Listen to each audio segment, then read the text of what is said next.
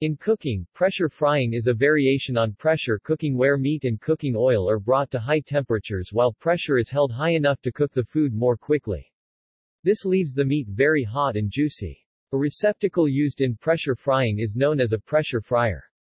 The process is most notable for its use in the preparation of fried chicken in many commercial fried chicken restaurants.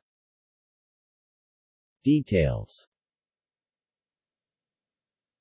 Pressure frying is mostly done in industrial kitchens. Ordinary pressure cookers are generally unsuitable for pressure frying, because they are typically designed for a maximum temperature around 121 degrees Celsius 250 degrees Fahrenheit, whereas oil can reach temperatures well in excess of 160 degrees Celsius 320 degrees Fahrenheit, which may damage the gasket in an ordinary pressure cooker, causing it to fail. Second-generation cookers are somewhat safer, but can still be dangerous if proper precautions, like opening fill limits, are not taken. See also: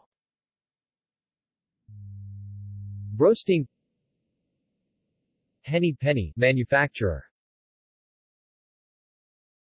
References.